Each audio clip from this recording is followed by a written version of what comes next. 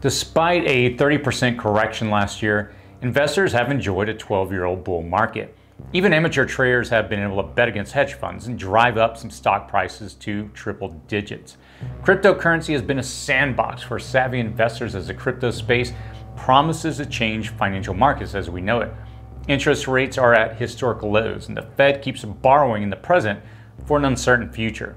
It's all very reminiscent of the late 1990s dot-com boom, and bear signals are starting to outweigh the bullish ones. While I will be the first to tell you I am not an economist and I don't recommend any investment over not investing at all, I think it's worth paying attention to right now. Many of the signs we see today, many of the historical highs and lows, are likely a harbinger of much darker days ahead. Every sunrise has a sunset, and our economic health is critical to our fragile infrastructure. If the markets collapse, so can other things we rely upon, like utilities, infrastructure, and our food supply chain. In this video, we'll look at a few key indicators that parallel the crash of 2000, and we will examine the possibilities of a crash this year. Are we about to go over the cliff again? Can we recover from this one?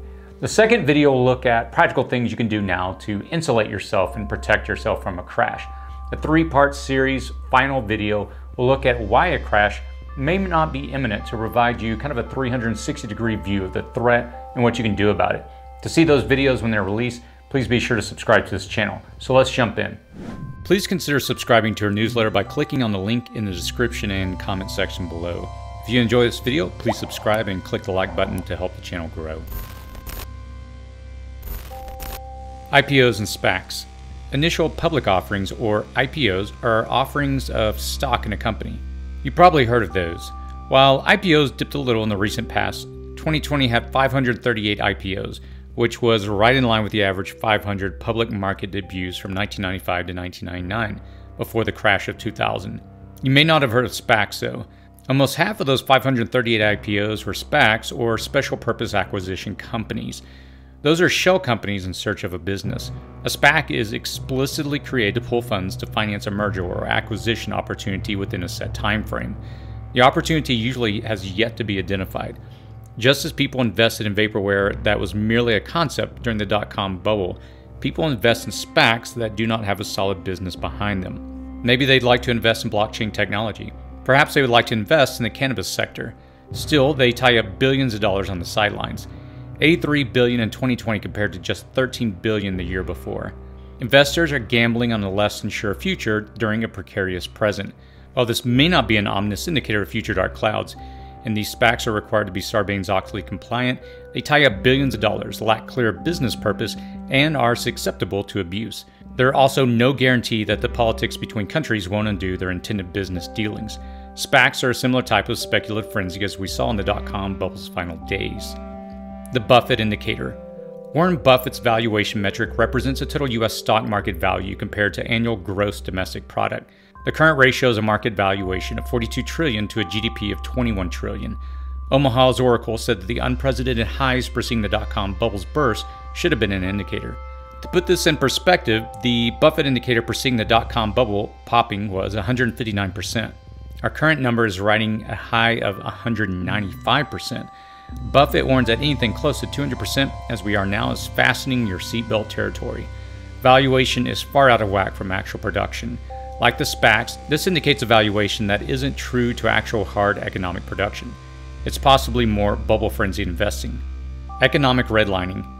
Before the pandemic slowed down the actual economy, the Fed's quantitative easing, lowering interest rates, and heavy borrowing were pumping adrenaline into the economy. The Fed was using every tool at its disposal to open every valve of the economy. Quantitative easing is a monetary policy where a central bank purchases at-scale government bonds or other financial assets to inject into the economy to expand economic activity. Quantitative easing has been largely undertaken by all major central banks worldwide following the global financial crisis of 2007 and 8, and definitely at a much higher level in response to the COVID-19 pandemic. This has revved the economic engine, but when the pandemic hit and the economy slowed, they couldn't close off any of those valves for fear of doing real damage. In fact, they were forced to inject even more money into the economy. So we continue to borrow from Peter to pay Paul, as they say.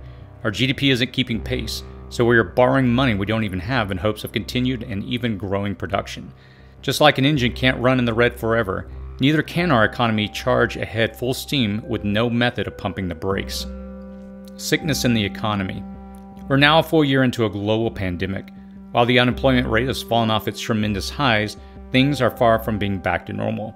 Many have had to adjust their lifestyles, work, and spending to accommodate the new normal. Even though consumer spending, a natural catalyst for economic health, is projected to increase over last year's purse-clutching uncertainties, people's spending priorities have shifted. Personal savings have increased, household indebtedness has decreased slightly. The recent economic tools being deployed by the government are an extension of the moratorium on foreclosures and evictions, suspension of student loan payments, and a possible additional round of stimulus checks. If an increase in the federal minimum wage also occurs, the new tool to stoke the economy will be consumer spending. Though projected to increase and bolster the economy, consumer spending may not break any records as people shift priorities, refocus on essentials, and still approach their spending with tremendous caution. With more people working from home, buying a second car and long commutes to the office may be a thing of the past. This slows spending. As the vaccinations increase, travel, leisure, and public events will increase. But will it be enough to rally back to the pre-pandemic levels? Probably not this year.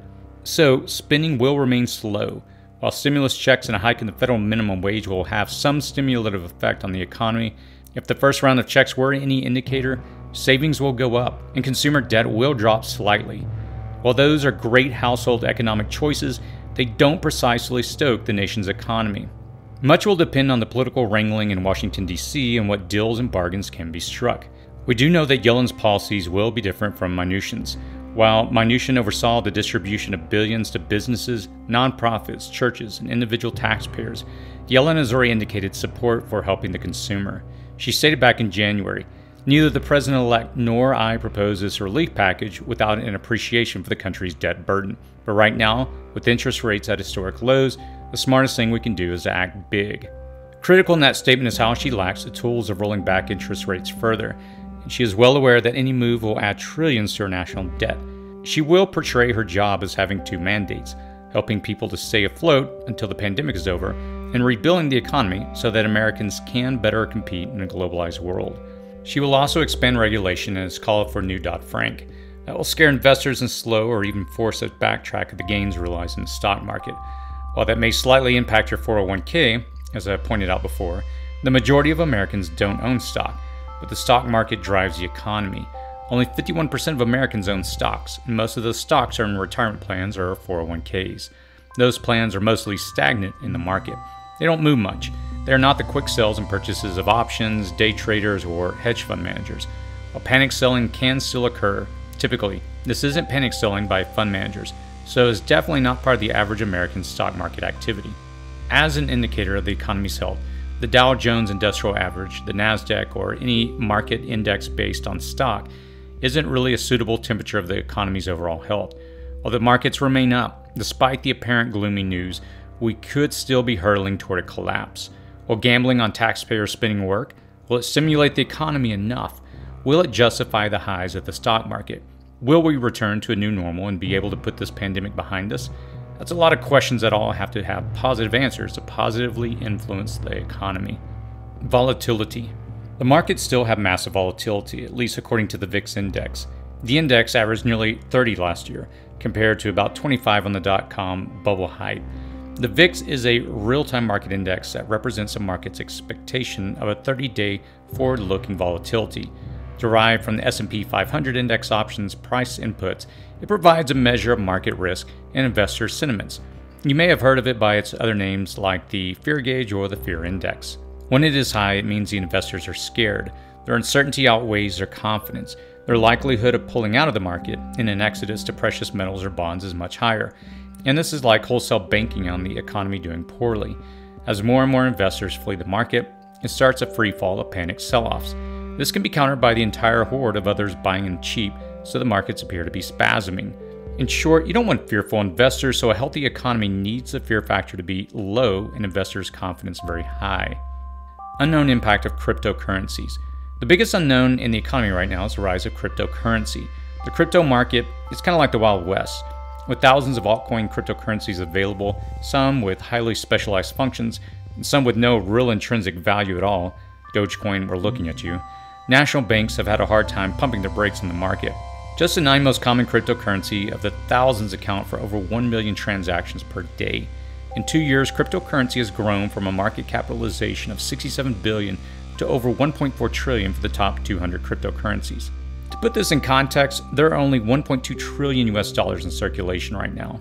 Bitcoin alone is at a market cap of $906 billion at the time of the recording of this video, equivalent to 3/4 of all the dollars in circulation right now. It's time to talk about cryptocurrency as a threat to global economic stability that it potentially is.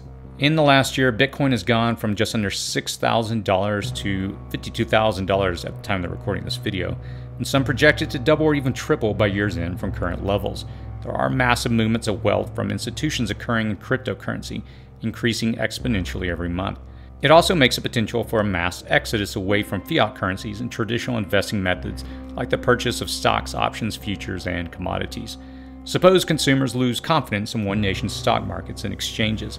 In that case, it is possible to rapidly convert currency into cryptocurrency, move it to another global currency, or keep it from the markets altogether. It's already happening in some countries where their fiat currencies are faltering. Their population is converting over to Bitcoin and making purchases with it instead of their nation's money, as it is more reliable. When it is realized even partially, though, the stock market is going to suffer. Banking will suffer. Economies will leap up to a global level and away from national controls. This will cause a backlash by national banks to gain control over the wild fluctuations. But as history has taught us, where countries like Pakistan and India have tried to ban the use of Bitcoin, instead, it has caused the use of Bitcoin to flourish. As people take their financial future into their own hands and away from the central banks that run their country, it may result in problems for the markets. Time will tell. Economic inequalities. Another sign of a possible financial meltdown is a continued problem of income inequality in the United States. This has been a problem for many decades already, but the income inequality has increased since 1970. An analysis by the Brooklyn Institute showed that this wealth gap is wider now than at the start of the century.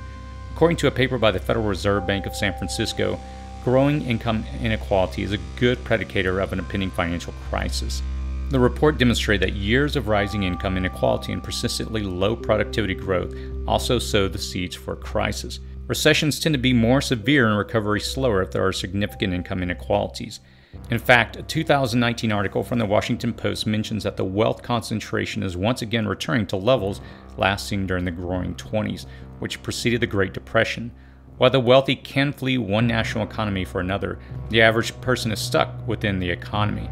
Over the last decade, many wealthy individuals have become super wealthy individuals. Many middle-class workers have, at best, held their own, and at worst, suffer significant declines in their liquid assets and spending power. Margin-to-debt ratio. Returning specifically back to Wall Street, the margin debt to cash, or the gap between options and actual cash balances, it's exploding. Thanks in part to low rates, margin debt balances hit an all-time high of $778 billion, nearly 37 times the $21 billion investors held in March of 2000. To look at this another way, customer accounts are currently 72% more debt than cash. They are betting money that they don't have, and in many cases, they're losing big. Margin debt is what drove up GameStop's stock price, so that should give you an idea of how impactful it can be on current markets.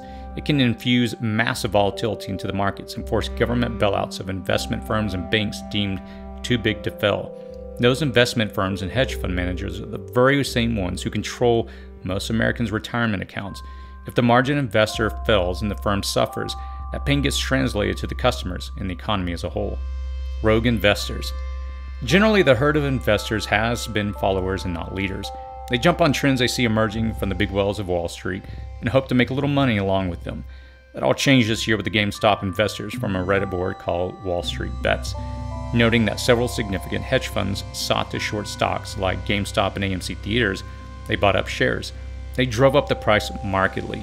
When those short sell orders came due, they cost hedge fund managers billions of dollars. Here the little guy wins one, right? Yes and no. The little guy won, and that's for sure, but the primary driving mechanism of the vibrant stock market has been these large whales that were, in a sense, manipulating the market in their own ways. So you have the potential for even more future disruptions in the market. While regulators and investment firms quickly moved to stop announcing their intended short sales to non-clients, and the investing platforms halted trading to guarantee the hedge fund managers' losses weren't too great, and investigations were launched, a collective herd demonstrated its ability to dramatically determine the direction of the market. Traditional and accepted market methodologies will continue to be challenged by an increasingly organized group of organized online investors. This could lead to wild fluctuations in stock or crypto markets as rogue investors or populist collective investors flip traditional investing methodologies and outcomes on their heads. Foreign interference. There are more than just a few countries that would like nothing better than to see the dollar's status as a world's reserve currency lose its place and topple. China, for example, could launch a cryptocurrency tied to the yuan. And even without those overt assaults on our market stability, continued hacks of our infrastructure could result in a dramatic collapse in our financial infrastructure. Cyber attacks directly or indirectly affected companies, institutions, and organizations economically and caused significant financial losses. The full impact of the mega breach SolarWinds hack revealed at the beginning of this year may not yet be realized. Each attack on our infrastructure results in dollars being spent to repair and harden systems. That increases debt and decreases investing. Cyber attacks have become so massive and commonplace in recent years that a genuine threat to the financial systems is more plausible by the day. As secure as we would like to think the systems running the numbers and tallying the transactions are, they have been attacked before. Since day-to-day financial operations have moved online, Wall Streeters have grown increasingly concerned about their data safety. While most hacks are for gathering information and espionage, one well-executed cyber attack could bring down the financial system's entire structure. Nasdaq's central servers were infected with malware in 2010. The sophistication of cyber attacks and state-sponsored cyber attacks today would make those attacks a decade ago look like child's play. A collapse in the markets may not be the result of clever market manipulation. It might come in the form of an overt attack on the physical infrastructure. This video examined a few key indicators that parallel the crash of 2000 and other natural threats to the stock market we face in 2021. You may not hold a single share of any stock, but the health of our stock market does impact you in genuine ways. Our critical infrastructure and food supply chains, they're all tied to a vibrant economy. When the economy fails, all systems suffer, and declines can be felt everywhere. The second video I'll release shortly will look at practical things you can do today to insulate yourself and protect yourself from a crash. The three-part series final video will look at why a crash may not be imminent to provide you with a 360-degree view of the threat and what you can do about it. To see those videos when they're released, be sure to subscribe to this channel. Do you agree with the indicators I have highlighted here? Let me know in the comments section below. I respond to some comments within the first couple of hours of a video's release. If you found this video informative and helpful, please feel free to like it and share it with your friends, family, and community. When you click subscribe, you will be notified of future videos, and it helps us reach more people and boost our community. As always, stay safe out there.